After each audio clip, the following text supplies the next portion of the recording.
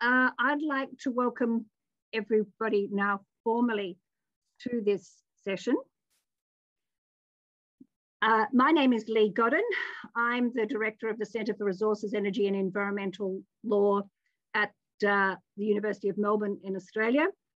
I've had a very long interest in various aspects of biodiversity protection, but recently very much come to think about the importance of enforcement, implementation, and compliance. And I co-wrote an environmental law textbook a couple of years ago, and it fell to me to write the chapter that covered those topics. And so it's with great pleasure that I welcome the panel presenting today on this very important topic. And dare I say, it's often an overlooked topic, but that does not diminish its central importance. And we will go with the order of presenters as listed on the program, and we'll allow 10 minutes each person and brief questions, or you can address them to the chat function, and then we'll end up with more substantial questions and a dialogue of our own to fit in with this wonderful global dialogue that's been presented across the conference to date. So one last thing I'd like to do, and that is to acknowledge the traditional owners of the land and waters on which I'm situated. I've done a lot of work with Indigenous peoples over some 25 years or so, and they have their own indicia for enforcement and compliance in connection to country. So it adds a different cultural dimension. And so it's wonderful to see so many different countries and nations and perspectives for this panel. So if I could start with Rika, please, if you'd like to move to your presentation. Thank you. Thank you, Professor Lee. I will share my presentation.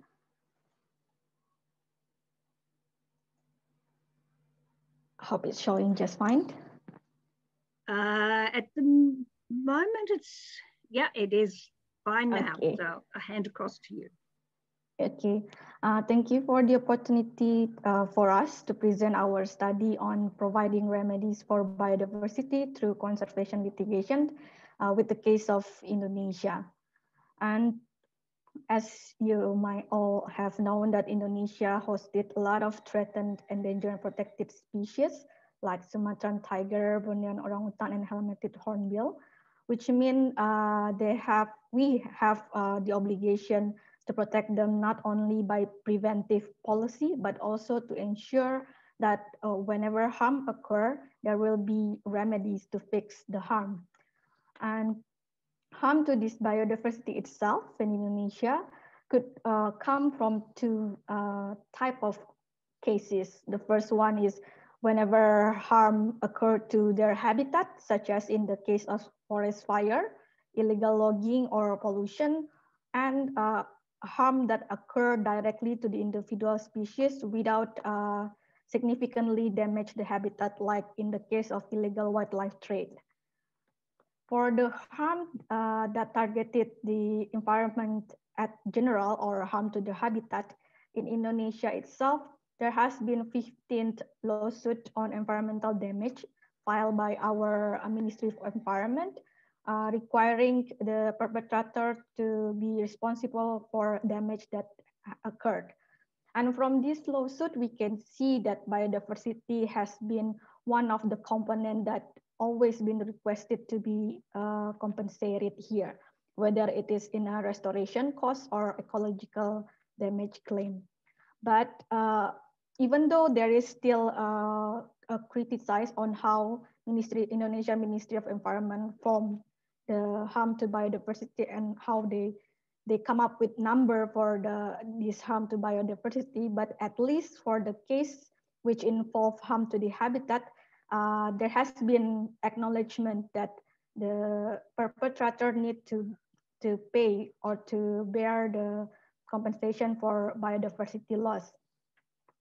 But this is not, unfortunately, this is not always the case for harm that targeted species, specific species, such as in the case of illegal wildlife trade, in which in this opportunity is the topic that I would like to discuss more, the approach to the case like illegal wildlife trade. In Indonesia, all of the illegal wildlife trade, we deal with it through criminal law. And I think this is also a general case in many of the country where illegal wildlife trade is punished by criminal law, pursuing high imprisonment and fine, which is good, but actually has not addressed the environmental damage that happened because of this illegal wildlife trade. Meanwhile, in the case of illegal wildlife trade, we know that there are environmental damage, biodiversity harm that occurred that need to be remedies. For example, when one orangutan is captured in illegal wildlife trade, if it is caught alive, then we need required long-term care, rehabilitation, and reintroduction of the individual species to their habitat. And it also reduces the survivability of the population, especially if the individual is at a productive age. And also it reduces public access to ecosystem goods and services, such as wildlife tourism, scientific and cultural value related to these species, and also undermines public trust in the government's ability to protect the endangered species. Sadly, unlike the case in forest fire, this harm has never been the burden of perpetrator. So it is no wonder that we know illegal wildlife trade is known as low risk, high return crime, because the amount of damage has never been the responsibility of the perpetrator before. And so in the conclusion, in the current practice in Indonesia regarding these illegal wildlife trade cases, the criminal law responds to the crime, to the illegal action, but not yet to the harm that occur. That's why in this research, we explore the approach of civil liability to provide harm to biodiversity, in which court could order the perpetrator to do some remedial action. And since there has not been many cases on this topic yet, and worldwide during our research, we only found one cases in France in which the national park sued the poacher to claim the environmental damage because they harvested protected species in the national park. So we, in this research, because we could not do the court decision review to see how the judges perceive this biodiversity harm, we use mock trial to explore how the judge think about the biodiversity harm in this type of cases. We provide them an hypothetical case of illegal wildlife trade, and then we give them an online questionnaire after they read the case, and after that we have a follow-up interview to ask the judges on the reason behind the question. In this questionnaire, they will be asked to rank what type of remedy to biodiversity harm in illegal wildlife trade that they think will likely to be accepted by the court. And in the end, we have 32 respondents of judges in this research. And in this hypothetical case, to conceptualize remedies, we use the approach on remedial action rather than coming up with a default value or natural capital valuation of a species, an approach that has been used in many other research. In this research, we talk to the conservationists. If one animal is harmed in illegal wildlife trade, what kind of action you think it's needed to remedy the harm? And then after we come up with the action, we then monetize how much money is needed to take the action. Based on our conversation with the conservationists, we come up with 11 actions that could remedy the harm. And then we ask the judges whether they think it is likely to be accepted in the court. There are 11 actions. For example, the cost of animal rehabilitation, long-term animal care, the research, the scientific research to prepare the lawsuit, the cost for transporting and extracting the biological material. And since it also affects the population, then it should be also the remedy that address the harm in population. And all of this action currently has never been the burden of the perpetrator. We can see the judges' view on this remedy are varied. For a concrete cost like animal rehabilitation, it's many judges likely to accept it. But for a more abstract remedy like the conservation education, there has been an hesitation among the judges. And there are several considerations for the judges whether to accept or not to accept this remedy. And we believe it could be also the consideration for future plaintiffs who want to try or exercise this civil liability approach in illegal wildlife trade. The first one is the foundation of the case regarding three main issues, which is causation, degree of uncertainty, and ability to conceptualize or quantify harm and the remedy. And also the attribute of the proposed remedy itself. The most important thing we believe here is the feasibility, because when we talk with the scientists and conservationists, they usually come up with a very creative idea of restorative action, but then when we come to the court or judges, there is a limitation on rule of law or on the institutional arrangement on what can be done. Also, the third consideration is the fairness, proportionality, and defendant ability to pay. This is the case in Indonesia because in many illegal wildlife trade, the one being persecuted is usually the low-level player with commonly poor people. So for this new approach, it is needed to be pursued strategically on who should be the defendant, and more prevalently, we need to target the high-level players in illegal wildlife trade network. And also the fourth one is the quality of argumentation, especially here the judges rely a lot with to the expert witness on how they could explain eloquently in the court about what kind of damage that has happened. And the fifth consideration is the legal basis for decision making, which is whether or not the written law has acknowledged this kind of remedy, and if not, could they do some kind of judicial activism to stretch the law and accommodate the remedy, or could they refer to the precedent jurisprudence, which surprisingly they said they are willing to take a look at other countries' practice as a jurisprudence reference. Okay. And also interesting, the last one is interesting consideration is the court broader roles in society, that the judges also think that how to make a court decision that could educate and give a message to society, such as in the case of in illegal wildlife trade, that harming even one orangutan could have a multiplying effect. Yeah. And so that will Rika, be. Would you mind just your final points, please? Thank you. Yeah. So this will be my last slide.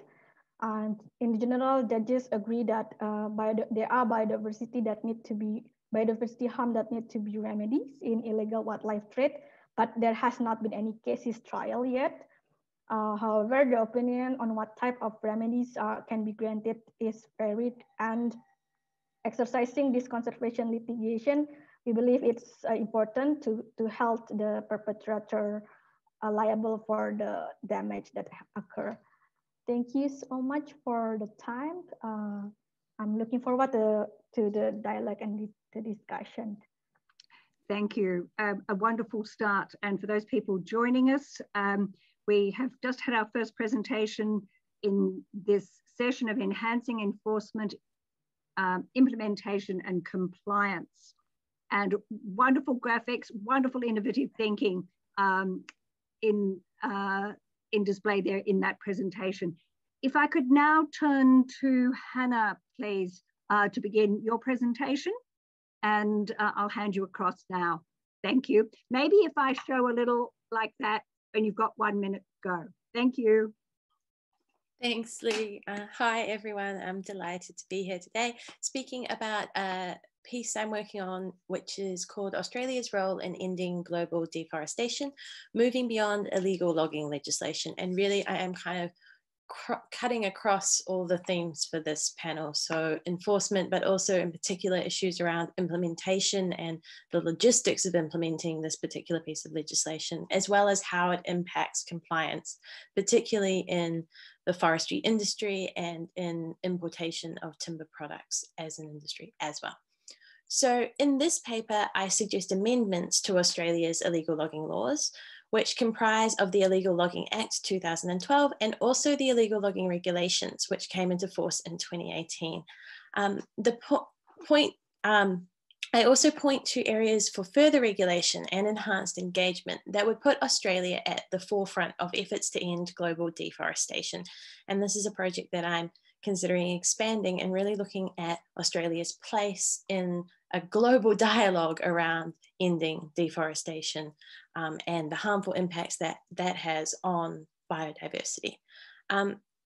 So through enactment of existing illegal logging laws, Australia has signalled to the world that it cares about the preservation of forests and ecosystems, as well as the communities and cultures that these forests protect. So now I feel like it's time for Australia to take action to ensure that these laws are fit for purpose. So in the paper, I begin by demonstrating the importance of forests to our social, economic, and environmental well-being. I think I might be preaching to the choir here a little bit on that. And we've had some wonderful illustrations of how forests support biodiversity over the last few days. Forests sit at the heart of our planet's ability to sustain life, covering nearly 1/3 of all land on Earth and 16% of Australia's land. But unfortunately, we are in the midst of a serious deforestation crisis. And this deforestation results in loss of vital ecosystems and biodiversity, as well as increased carbon dioxide in the atmosphere, which accelerates climate change and undermines our planet's resilience. So having established this as an important and kind of central role for forests in securing this vibrant and resilient planet, I move on to summarize the Illegal Logging Act and regulations, paying special attention to the challenges and limitations of the current framework, which reflects similar frameworks established in the United States, the United Kingdom, and Europe, and also the kind of framework that's being developed in other countries such as China, Korea, and Japan. These laws follow a consistent model and represent an important component of efforts to stem deforestation. However, the current laws suffer from 3 serious limitations. First, they rely on source country definitions of legality. Second, they fail to address the harms that can result from legal deforestation. And finally, they apply only to the production and importation of timber products, although in the United Kingdom, there is this idea of exploring the expansion of this type of law to apply to all forest risk commodities. So I'll just briefly expand on each of these limitations now, starting with the reliance on source country definitions of legality. In Australia, it is an offence to import timber that is harvested in violation of laws in place in the country where that timber originated from. And importers are required to conduct due diligence to assess whether there's a risk that the timber was harvested illegally. The problem is that it's very difficult to guarantee legality of timber harvested in far-flung jurisdictions where legal frameworks are often complex, law enforcement is weak, and incentives for fraud and corruption are significant. This creates an evaluation challenge for importers and a detection and enforcement challenge for regulators in destination countries such as Australia. The second limitation is linked to the first. Because illegal logging laws focus on source country definitions, they fail to recognise the connection between legally justified logging and harmful deforestation. In some countries where forest industries are a major contributor to the economy, laws are weak or non-existent and may allow for clear felling of natural forests or other ecologically harmful and destructive practices without these practices being illegal. In many cases, this can result in harmful logging, but our laws wouldn't recognise that the harm that has been caused by that timber's importation. Brazil is a really good example of this, particularly with recent deregulation of the forestry industry and that impact. So in this context, Australian companies could be importing timber from Brazil that is the result of clear felling of the Amazon rainforest, a really significant global impact on forestry and ecosystems. But this is not being prevented by the existing law. A more complicated situation exists in places such as Papua New Guinea or the Solomon Islands, where I've conducted some research. In these countries, forest laws are often quite robust, but they're not always within the forestry industry's regulations. So you might have environmental or constitutional rights being protected, but the forest legislation itself allows for workarounds and loopholes, which make the timber appear legitimate when actually it hasn't been the result of, in particular, community or traditional landholder consultation as required under the Constitution or other source country legislation.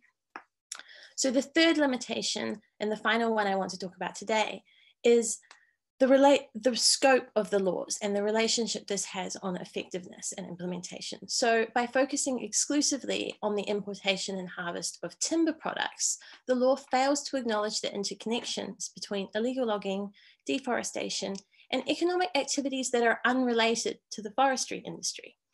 For example, we know, to use Brazil again, that a large percentage of Amazon deforestation is due to clearing for agriculture, including grazing livestock for sale in the United States, or growing soy and feed for livestock raised in other countries. In East Asia and the Pacific, deforestation has occurred to make way for oil palm plantations with well-documented devastating impacts on local ecosystems and biodiversity. Orangutans come to mind whenever I think about oil palm. So often the logging that occurs to make way for other industrial activities is illegal and a breach of source country laws. However, due to the nature of the illegal logging laws in Australia and other destination countries, importation of resulting products such as Brazilian soy for cattle feed or palm oil for food products would not be subject to the due diligence requirements in the existing law. To summarise, the current Australian illegal logging legislation suffers from three major limitations: reliance on source country definitions of legality, failure to recognise the harms caused by illegal deforestation, and failure to recognise the contribution of other industries to illegal logging and deforestation. The definitional limit makes evaluation by importers and enforcement regulation difficult. This is a topic I've explored elsewhere. The second limitation, the failure to acknowledge harms caused by legal deforestation, means that illegal logging is limited in its ability to overcome deforestation and prevent large-scale habitat loss and destruction to biodiversity. The third limitation, the constraint on the scope of the law and the focus on forest industry in isolation, means that it does not recognise the impact Australia has on forests of the world, not just as a consumer of timber, but also as a provider of finance, and as a consumer of other commodities unrelated to the timber industry.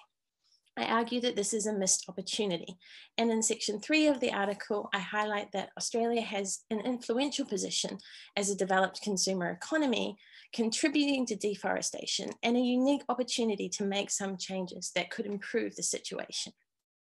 I also argue that Australia has an ethical obligation and a practical opportunity to set a new legal standard for other developed economies to follow, taking the steps necessary to end deforestation and develop a truly sustainable global timber industry and create a more vibrant and resilient planet. I use the UK example because there have recently been movements in this area. I will skip the details of the UK Act with 1 minute remaining, but I conclude in section 4 by presenting an alternative model for forest regulation, a model that starts with illegal logging but extends much further into meaningfully addressing deforestation and biodiversity loss. I recommend several amendments, including addressing the limited scope of existing laws by recommending that all forest risk commodities be covered in a similar way to the UK. And I also suggest going further with Australia taking the initiative to develop a more holistic global understanding of harmful deforestation that extends beyond just illegal logging. I'll be happy to discuss any of these suggestions further in the discussion and dialogue to follow, and I thank you very much for your time. Perfectly timed. Thank you, Hannah. And some wonderful points there that I can see cross themes already. The notion of harm, how do you deal with harm and biodiversity loss, crossing both of those beautiful papers. Without further ado, I think we, unless there's any particular questions that people have for either Rika or Hannah at the moment, are there any clarification questions that anyone has? I'm not seeing any hands, or there's nothing in the chat. So I think we might move to our third speaker. And could I ask him to please begin his presentation? And thank you. And as I said, what I might do, if that's okay, I'll just go like that, where there's 1 minute to go. So thank you. Thank you, Panel Chair, and thank you for organizing the event. Can I use the share screen? Certainly, yes. And I can't claim any of the organization beyond getting myself here as chair. That goes to Macquarie and the wonderful team that have supported this conference. Thank you for your presence to begin. Okay, thank you. So my topic is corporate mandatory due diligence occur in supply chains? I followed other colleagues' discussion presentations at a really wonderful event to learn a lot. So my focus is like corporate actors, it's private actors. So how corporations, they could promote the protection of biodiversity. So I think this is where we are.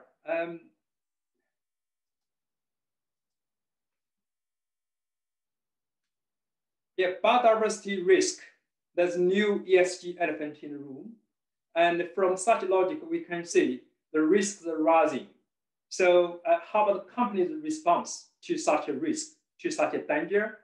So the company's governance biodiversity issue depend on the mandatory disclosure, the mandatory transparency requirement. So tentatively, we can see biodiversity crisis emphasize the need for corporate transparency. And we can see where we are and when we deal with biodiversity issue, and it's a foundation on which human lives depend. And this some data, this some figures, we can see where the biodiversity is, and in terms of SDGs. Unfortunately, there's a big decline in biodiversity at the moment, and it's a danger. It's a global challenge over policymakers, corporate actors, individuals, it's all the human beings. And so biodiversity loss, and through such a ecosystem fragmentation, is a key threat. Actually, is one of the top 5 threats over the human being. And there's a dramatic rise in the loss of biodiversity. So I believe I borrowed this one and just to share. And biodiversity is so important, and to underpin the delivery of SDG by 2030. So just as I think Hannah mentioned about deforestation, I will not just skip over a little bit, deforestation issue. And biodiversity loss and such collapse is one of the top 5 threats over our human being. And why do we intervene? And from this figure, so you can see the dramatic drop, and over half, it's 50% of the global GDP depends on high functioning of biodiversity issue. And unfortunately, there's only 75% of the largest company that do well with disclosure. And you can see that general trend, and from 1974 and to 2046. I just circle here where the biodiversity loss here. So you can see the interrelation intersection between each other. I think it's a vivid figure. You can see a dramatic decline. And so here from index, so we can see the globally, this is global landscape. So where from the thicker, you can see the biodiversity risk and danger globally. So we have policymakers and we have corporate actors. So we have different stakeholders. Like from corporations, I think we need to be strongly aware of like such a danger. So for instance, by October 2021, so there's like a CBD convention in Kunming, China. They will try to make a target by 2030. So the target makes some sense. We need to bend the curve of such laws. So we can say there's interaction between business and biodiversity, directly and indirectly. There's direct impact, indirect impact. Also, there's a cumulative impact. So from investor perspective, is another stakeholders. They should put pressure on companies to disclose, to address such a challenge, such a danger. So the corporate key risks from the biodiversity laws, you can see that quite comprehensive, like financial, economic, and investment. So corporations, they should seek new ways to tackle these systemic risks. And we can see there are three approaches probably. They are also strongly interrelated, so-called impact, dependence, and governance. So the biodiversity impact metric is a really important tool so to map the risk, to reshape, to address such issue. And I don't think we have like enough time to explain this. It's not something new. I think a few years ago, the Cambridge scholar, they just raised such an issue, how to deal with the natural capital and in relation to human capital and produced capital. You can see this interrelationship. So I think from my area, I think reporting and make the reporting mandatory, and from like a soft law to like we can say hard law, this is the right, we can say, path to address the issue. So yesterday, I just tried to address this one. So how we could put the biodiversity into my research. So we come to the metric level, data level, tool level. To enhance the impact, I think we needed to create a criteria and guidance for not only like a disclosure of biodiversity risk danger, and also we need guidance for decision making for like policymakers.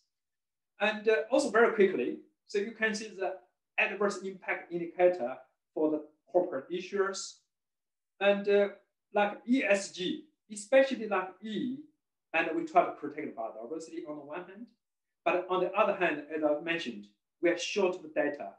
There's a big gap in ESG reporting, specifically for biodiversity. Only 32% of the largest companies, they are disclosing of biodiversity initiatives. They're threatening undervalued in ESG. So, and this is my proposal. And we needed to like from shareholder primacy and to the stakeholder theory oriented, then we try to enhance the more ESG, more SDG oriented model, which means the voluntary initiative not sufficient to do with the issue. So we do need to have like ESG, biodiversity, mandatory due diligence. And I think we just move on a little bit. This UN Convention biodiversity, and we have to transform such a biodiversity conversation into the engine of growth. Transparency, disclosure is a key. So, like a GRI, I believe everybody knows here the 304, and with like strong relation to biodiversity. How corporations depend on biodiversity. So how the corporation can impact the biodiversity. So that luckily we have TNFD. So in the next couple of months, it could probably create the clearer picture. So where we are getting it. So by 2050 division, so you can see the theory of change is complementary to and supportive 2030 agenda for SDGs. And approaches with teeth. And globally, I believe just Hannah mentioned about Australia's approaches. So we can see the EU, the general trend is the voluntary initiative not enough. We needed to put the law. I believe the lawmakers, they are already on the way. The UK Environment Bill, I think next year, we could have the breakthrough. The France Article 29. And apart from policymakers, apart from the public actors, we can, their threat, their pressure, or, their, we can say, like laws. So how about other stakeholders? So for instance, investors, shareholders. So if the corporations, they do not do well with biodiversity risk, they might be subject to rights of ESG litigation. So ecosystem restoration and resilience. I think it's my last slide. Sorry to rush because I can see the time. So we have to address the issue from, on the one hand, it's macro level, on the other hand, it's macro level. So for the macro level, we try to secure a commitment to global target by 2050. So that the new global target, as I just mentioned, by October 2021 in Kunming. So that will make the clearer picture of where the global issue, global resolution to biodiversity. And economic benefits of biodiversity globally, step by step, there should be a convergence of governance at a global level with quality, with such standard. So from the macro level, we need to adjust strategies to address the risk about the biodiversity issue. And three integrations: integrate the ESG information into valuation model to have an impact assessment like a mechanism, try to integrate this main issue into investment and financial decision-making process. Last but not least, we have to integrate the biodiversity in communities analysis. So I would like to conclude, and we should value the such value chain, and we have a strong due diligence strategy, and we should transform from a voluntary initiative and to the legally binding initiative, such as EU's approach, French approach, and UK approach. We should integrate biodiversity as a strategic initiative in the overall corporate strategy. Thank you very much. I look forward to the discussion. Thank you. Wonderful, thank you. And what wonderful insights there. I do some work on transition risk, but it's related to energy. So it was so interesting to see this idea of biodiversity risk being addressed to ideas of corporate strategy and potentially corporate duties. Fascinating work. And again, I can see so many intertwining themes with Hannah's work and the idea of are corporations liable for sorts of harm that Rika was addressing. So I look forward to that dialogue that's coming out of these wonderful papers. So could I ask if there's anyone who has a clarifying question? There was one in the Q&A, but I think it's a more substantive one that was addressed to Hannah, and I think that might be one that we carry over to the broader discussion. But good, nothing in the chat at the moment. I might just give 30 seconds just to get people to collect their thoughts. I've just got one in, looks like in the Q&A.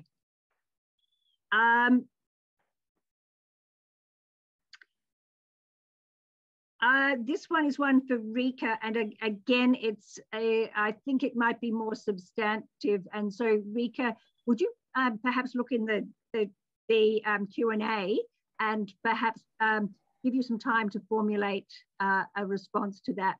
But I think it'll take you a little bit of time to talk about that, so we might move on at the moment. Okay, so thank you.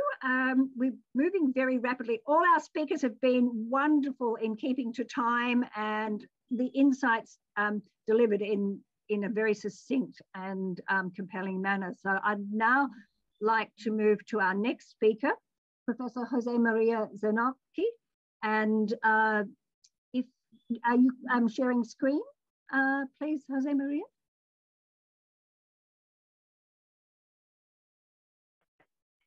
Sorry, you may still be on mute.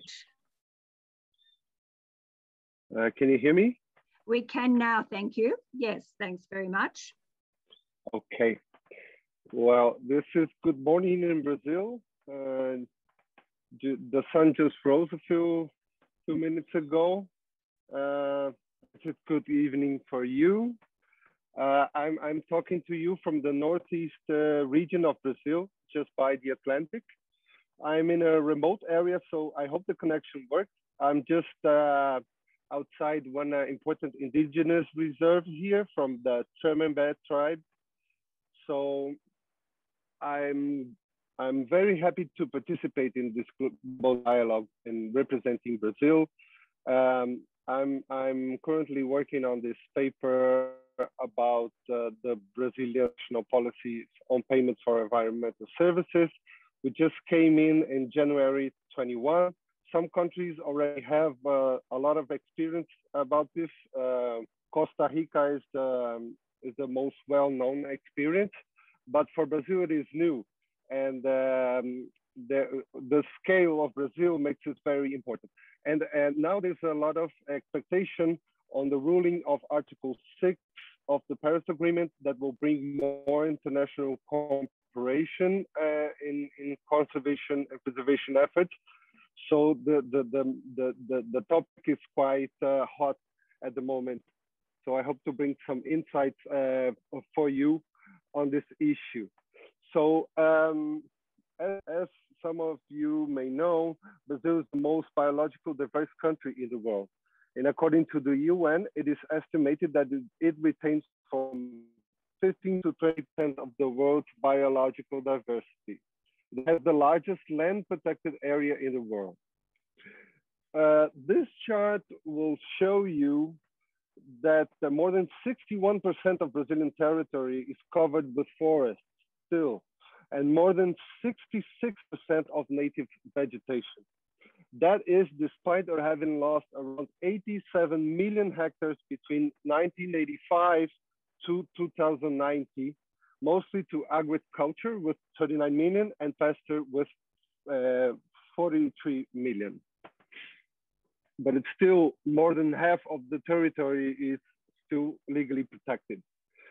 There is certainly a great wealth in terms of nature and biodiversity, but that is not reflected in the development of these people. You can see here that Brazil is currently number 84 in the Human Development Ranking, with an HDI, which is quite low for 0.765 in 2020. If you take it for the Amazon state, for instance, where the Amazon forest is, the index is even lower, is 0.674, making it a place 18 among the Brazilian 27 states. So why this is happening? Well, as pointed out with one of the creators of the Human Development Index, the Indian economist Amartya Sen, one of the reasons for this is that currently the GNP only captures the elements that are transacted in the market, leaves out many benefits and costs that do not have price tags attached to them. Among these are many environmental assets and natural resources that are excluded from the measurement of wealth. These are still considered non-marketable goods that remain outside the market. This is also explained why generally there is a lack of incentive for the conservation of natural resources in the existing economic system, provided there is no direct valuation of these goods. There's a market failure that leaves out of the economic equation not only the negative, but also positive externalities of social and environmental dimensions. So in Brazil, there are many real consequences of business as usual under the current system. In cities, as you can see in these pictures, areas that should be preserved are abandoned by landowners, provided there is no economic utility.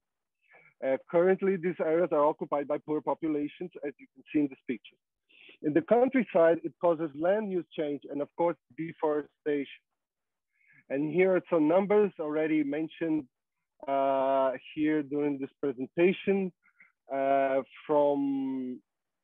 According to Global Forest Watch, from 2001 to 2020, Brazil lost almost 60 million hectares of tree covers, representing 32.5 gigatons of CO2 emissions.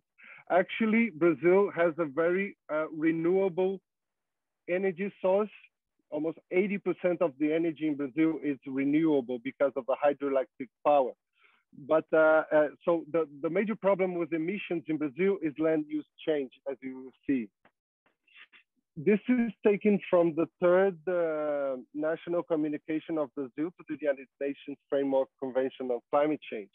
It shows that land use and land use change in forestry is responsible for almost half of net CO2 emissions by sector in Brazil. Energy and industrial sectors, on the other hand, represent only a minor part of the emissions.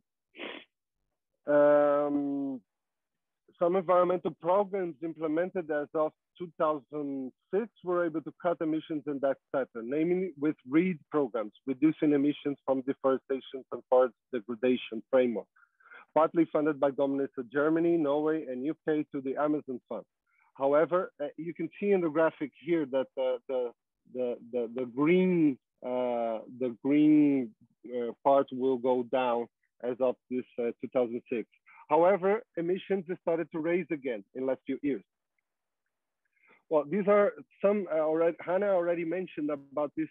Brazil has been highly criticized for especially the Brazilian government for the current deforestation rates and the fires in the Amazon. You can see here world leaders and celebrities have mentioned this fact. But we like to differentiate here illegal deforestation from legal deforestation, because that will require different approaches, as we'll see. In fact, in rural areas in Brazil, there's a legal requirement for landowners to keep at least 20% of forests as legal resource for conservation purposes without any indemnification. If you go to the Brazilian Amazon, this requirement goes up to 80% of every property. The remaining parts of the land can be used provided there is an environmental licensing procedure. And besides, all conservation and preservation areas must be kept untouched, such as spring and perennial water sources and margins, slopes and hilltops, sandbanks, dunes, mangroves, and so on. Illegal deforestation is tackled with regulation and enforced by conventional command and control policies and measures.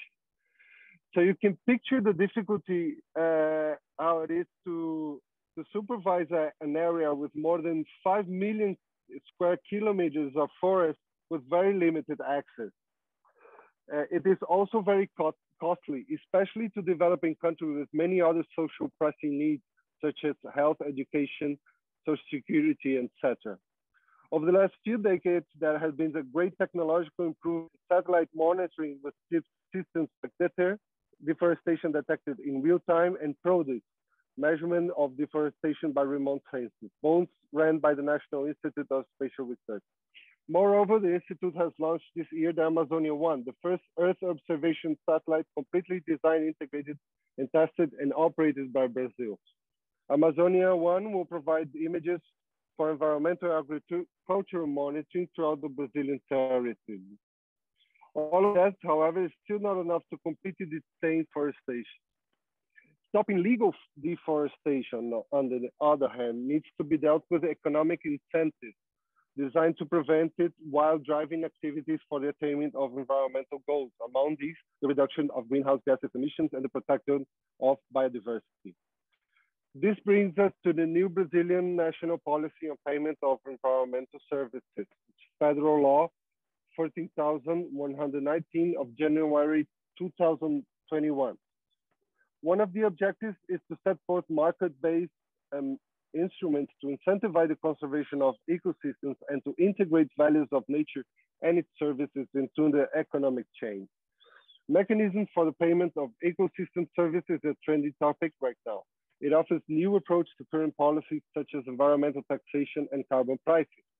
It diverges from the conventional polluter pay principle by emphasizing the positive side of its environmental externality, foreseeing compensation for its agents, including indigenous and traditional communities. The provision of ecosystem services is set forth by contract as a valid and efficient means to allocate property rights in a cohesive manner. Contracts such as these are instrumental to sponsor nature-based solutions like carbon sequestration, climate regulation, erosion control, pollinizing, and fertilization, to name a few. It also motivates anthropogenic environmental services like recycling, reuse, reverse logistics, waste management, sanitation, environmental studies, and others that strengthen the first. Demand for environmental offset projects is expected to rise exponentially in the near future, especially with carbon reduction goals under the UNFCCC, especially with Green New Deal. The raising awareness of climate emergency is to enhance international cooperation on that field, including the private sector. ESG, for instance, has been also a trending topic in many sectors, especially on finance. Brazilian nature and biodiversity have many nature-based solutions to offer to the world that can help countries to achieve environmental goals, especially with regards to fight against climate change. According to a paper published in Nature by Girardin et al., nature-based solutions could reduce the global peak temperature and suppress warming beyond 2100 if they are ambitious and designed for longevity. According to their estimation, it could save 10 gigatons of carbon dioxide equivalent per year between avoided emissions and enhancing with protection management and restoration of land. Some researchers say that tree restoration is the most effective climate change solution we have available, and restoration of forest cover is widely considered most viable new-term opportunity for carbon removal. I hope I'm okay with the time. Oh, I think maybe, sorry, just if you could wrap up in the next minute or so, that'd be great. Thank you. And time to add in questions. Thanks. Okay. This is some, I recommend you to read this white paper from Microsoft that has a project to not only neutralize, but also to make a carbon negative. And they show some recent experiences with the project. And they say that the carbon market is still very immature, basically. That's the point of the paper. And as I mentioned before, there's much expectation on the COP26 that will be held in November in Glasgow, that there's still a lack of regulation of Article 6 of Paris Agreement that will provide for international cooperation in this field with Article 6.2, 6.3 with internationally transferred mitigation outcomes between countries to comply with their NDCs, and 6.4, which is emission mitigating mechanism, sort of like the clean mechanism that we have at the Kyoto Protocol, but adapted to the Paris Agreement. And in 6.8, some non-market approaches. Some estimations show that this could generate a trade in 58 to 167 billion in total. And then Brazil's share would be around 19 to 27 billion, according to these studies. So this is a very interesting market for Brazil to finance the forest conservation. Well, I will running out of time, so I will skip this. I was just point out that Brazil has some competitive advantages in low carbon activities like forest conservation, renewable energies, and energy efficient, and that linkage could reduce marginal compliance costs to the different stakeholders. If you can have a better estimation, it is estimated that the carbon pricing in Brazil that doesn't have an ETS yet, but it's preparing to do so, will be $10 against 50 euros from the EU zone.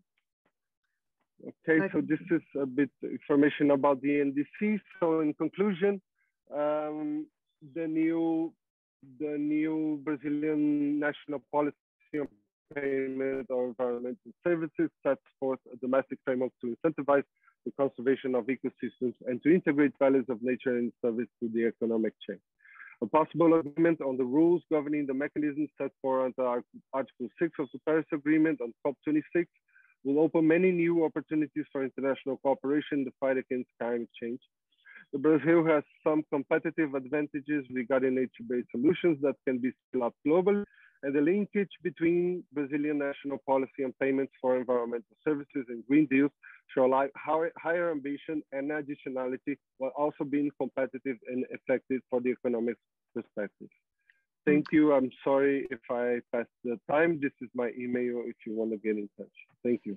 Yeah, no, thank you very much. And look, the extent to which we're sort of having to compress what are very, very complex issues in a very short time frame. And I appreciate how difficult it is to work through the Paris Agreement, Green Climate Fund issues, apply it to Brazil, and then think about the new national policy, all in a very short space of time. So you've done an amazing job.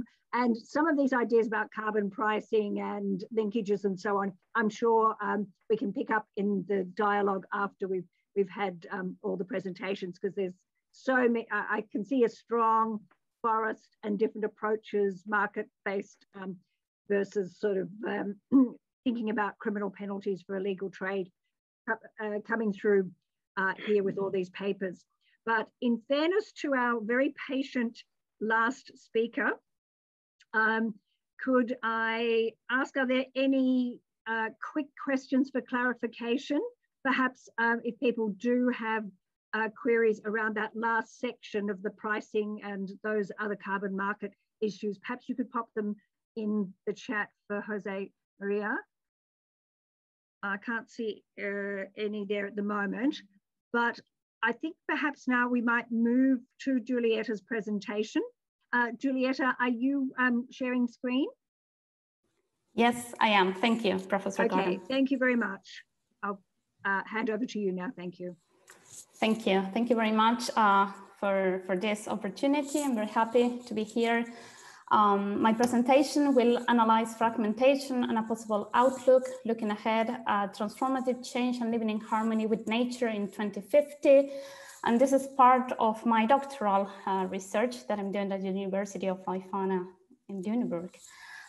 So I will be giving a brief context. I'm very brief because these topics have been touched all through the 3 days of intensive global dialogue.